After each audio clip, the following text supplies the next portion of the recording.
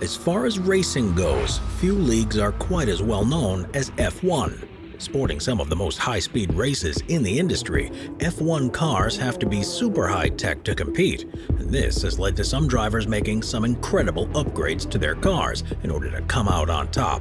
Here are the top 15 most incredible F1 innovations. Number 15. Burning oil. While burning oil is something that's very bad in regular cars, it can actually help F1 cars go faster under controlled conditions. In essence, burning oil, which occurs when oil is introduced into a gas-powered engine's combustion chamber, which helps generate more power at the expense of, well, oil. As of now, cars are permitted to burn 1.2 liters of the stuff for every 100 kilometers, which allows them to go faster than they otherwise would without it. However, due to growing concerns around the monitoring of oil burn, many are petitioning for this innovation to be banned in the near future. Number 14. Shark fins.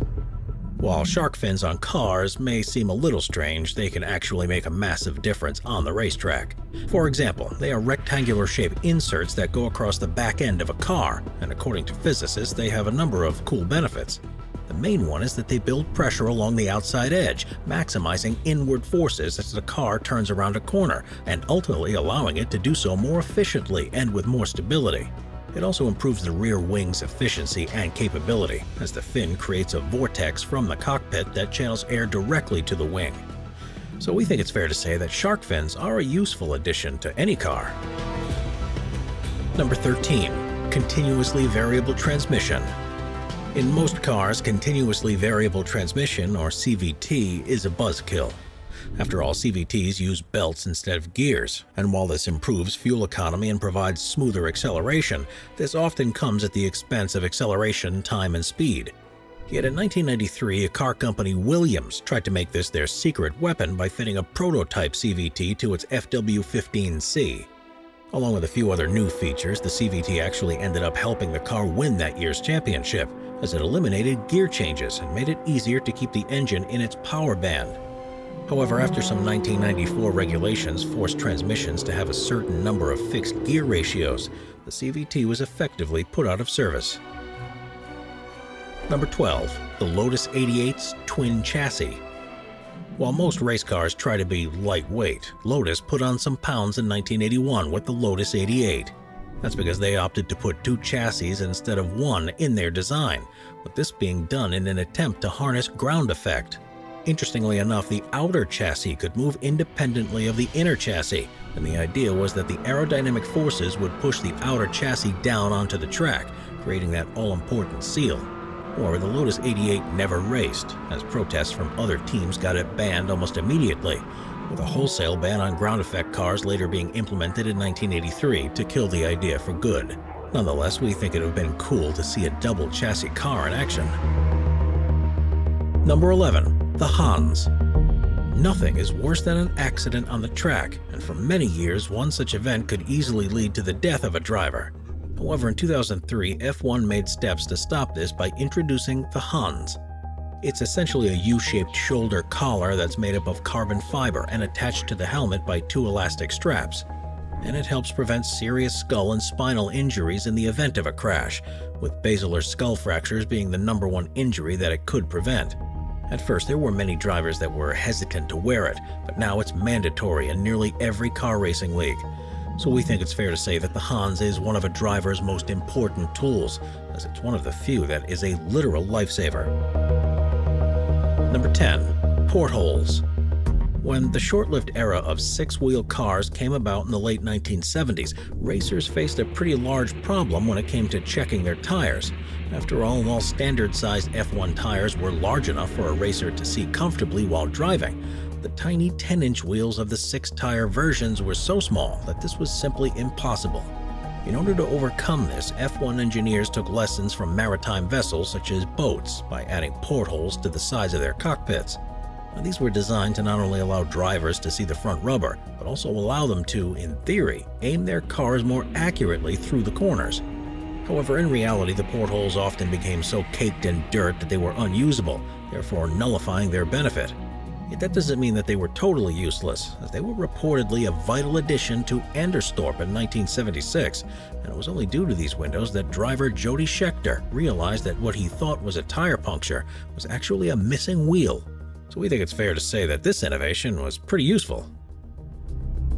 Number 9. F-Duct. After double diffusers were banned in 2010, teams went on the hunt to find the next competitive advantage, and McLaren soon found it with their proprietary F-Duct. In essence, this was a small vent in the cockpit that drivers would block with their legs, which would then redirect airflow so that the air going over the rear flap would be disrupted, which would then induce a stall and speed up the car on straights. This was ingenious at the time. F1 had banned movable aerodynamic devices, so because it was the driver's leg that was the device, it physically could not be banned. Best of all, because this vent was built into the frame of the car, it was near impossible for other teams to copy it, as they would have to replace the entire frame in order to aid in this feature. As a result, McLaren's MP425 was a dominant car that year, and after F1 caught on, they opted to ban F-Ducts in 2011. However, to make up for it, F1 introduced the hydraulically activated drag reduction system, which essentially achieved the same thing, albeit with different mechanics. Thus, while the F-Duct is now gone for good, today's F1 cars are still able to make use of some similar technology. We're constantly adding more people to the Top 5's production team to bring you all the best content. Be sure to subscribe with notifications on and hit the like button. Number 8. Traction control. While several modern road cars now use traction control in order to make driving on the road safer, this feature is currently banned in F1 cars, despite being perfected by F1 drivers of decades past. For reference, traction control is basically an electronic monitoring system that detects wheel slippage and intervenes to stop the wheels from losing grip completely. This can save lives while on the road and be useful in track situations, and thus, after a lot of deliberation, it was banned by F1 in 1993. With the reason being that the rule makers wanted to make driving more challenging and lessen the advantage held by the most well-funded teams.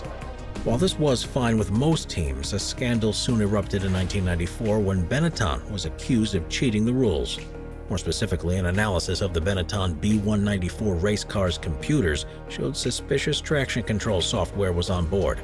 However, the team claimed that it was inactive, and because the investigators could not prove that they had actually used it, the matter was dropped. However, since Benetton driver Michael Schumacher went on to win the 1994 championship, the win is still contested by many to this day. Number 7. Exotic fuels. While F1 racers may guzzle a lot of gas, the engineers behind them are actually really big on fuel efficiency. That's because the more fuel a car has, the heavier it is, and thus engineers have a vested interest in making their fuel last for as long as possible, so less of it can be put in the tank. Thus, after new restrictions on both fuel capacity and refueling made the efficiency issue key, Honda and Shell teamed up to craft a fuel that was as efficient as possible. It was made almost entirely out of pure toluene, and the duo were so proud of their creation that it even published a technical paper on it. Yet since toluene is a known carcinogen, many people became concerned with it being used on the track, and so in 1993 organizers mandated that F1 fuel must be similar to regular gasoline, so as to stop this dangerous fuel from becoming mainstream. On our end, we think preventing carcinogens from going into the air was a good move on the part of F1's organizers. Number 6. McLaren's brake steer. While most cars only have one brake, McLaren figured that 2 was better than 1 when building the 1997 MP412. That's because rather than just use one brake for all 4 wheels, it instead had a second brake pedal to control braking for the rear wheels. The thinking behind this was that the second brake could brake steer around corners, which would help both the car turn more easily and reduce the sensation that the driver was moving in a straight line on curves. Since McLaren found that their brake steer system cut both half a second per lap in initial testing, and that the drivers liked it, they added it to their new F1 cars. However, they kept it a secret so as not to tip off the other teams. However, the secret was revealed once a photographer noticed that the MP412's brake discs were glowing mid-corner, which was not normal on a conventional car. This led to most of the other teams petitioning for this system to be made illegal, and in 1998 it was officially banned by F1. Yet given that McLaren ended up both winning that year's championships and adding brake steer to some of his regular road cars, we think it's fair to say that they weren't all that upset. Number 5. The Project 34. While F1s are very different from most cars, one common similarity is that both have 4 wheels. However, in 1976, F1 engineer Derek Gardner decided to reinvent the wheel with a car known as the Project 34. You see, at the time, almost every car on the circuit used the same Cosworth DFV engine, the same Hewland gearbox, and the same Goodyear tires, and thus by adding a couple new wheels, Gardner hoped to gain a slight advantage. According to his calculations, a car with 4 small front wheels contained within the width of the bodywork would outperform 2 large ones, as they would reduce the amount of lift generated by normal front wheels, which would in turn allow for less focus on the front end aerodynamics and produce a car with the equivalent of about 40 horsepower. This led to a lot of secretive planning between both the engineers and tire companies, and the secret was so well kept that reportedly even the drivers didn't know about the change until the day they were set to use them. Patrick Depailler and Jody Scheckter were the first 2 drivers to try out the 6-wheel Project 34 car, and while Scheckter in particular was not a fan, the car's fundamentals carried through as he ultimately achieved 1 win, 5 podiums, and a 3rd-place finish in the World Championship while driving the Project 34. However, while driver Ronnie Peterson would go on to continue the trend of using a 6-wheeled car in 1977, the entire design fell out of favor entirely by 1978. It turns out that while Goodyear spent a lot of time and money developing its conventional tires, the upgrades to the small 10-inch tires needed for Project 34 were almost non-existent, making the better designed back wheels increasingly unbalanced with the front ones.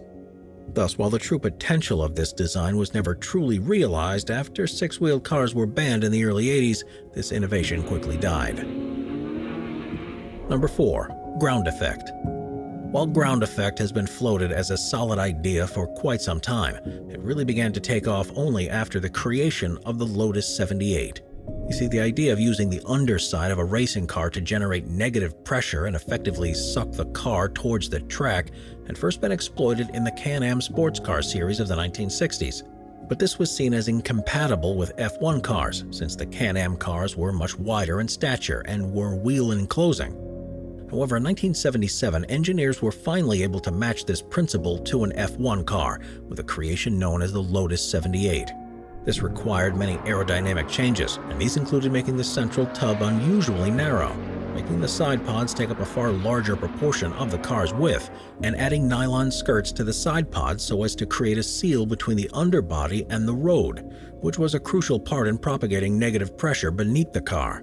That negative pressure was created by the internal shaping of the side pods, which due to the angle of things such as the radiators and auxiliary fuel tanks was able to create the internal Venturi shape that's crucial in exploiting the airflow and allowing the car to follow the Bernoulli principle, which states that an increase in speed occurs simultaneously with a decrease in static pressure. Science aside, engineer Colin Chapman first debuted the car in 1977, and after famed racer Mario Andretti took the wheel of the Lotus 78, it only took 3 races for him to win the car's first victory.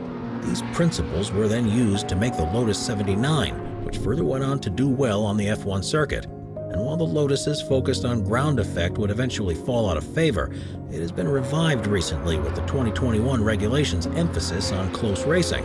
So it's likely we'll see some similar cars to begin to pop up in the future. Number 3. Active ride. Generally speaking, a car cannot achieve peak aerodynamic performance at all times. After all, there are certain points in the track where certain features will be more pronounced than others, meaning that your car will not always be in the perfect position. However, with active ride, this all changed. That's because this feature used hydraulic pressure to lengthen or shorten actuators fitted to each wheel with the help of computer data, which ultimately allowed the car to achieve the most aerodynamic height at all times. This practically made it immune to conventional car pitches, dives, and rolls on its suspension, and its much narrower range of ride heights and rake angles also allowed the cars themselves to be designed more efficiently in other areas. Now, active ride was first used on the Lotus 92 back in 1983, but it wasn't until the 1992 FW14B that it really hit the mainstream after Williams put it into all of its F1 cars.